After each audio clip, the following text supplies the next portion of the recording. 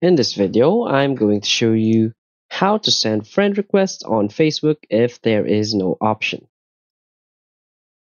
So please watch the video until the end and follow this tutorial step by step to avoid making mistakes.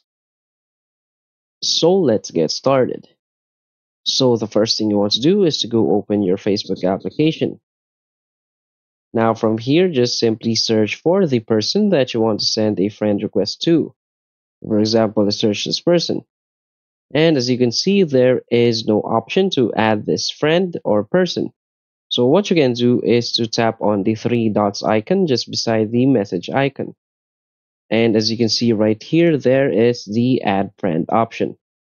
But if in any case there is no add friend option right here, it means that this person has made some changes in their privacy setting. So if you know this person personally, what you can do is to simply message this person and ask him or her to add you as a friend. So that's it. So if you find this video helpful, please hit like and subscribe.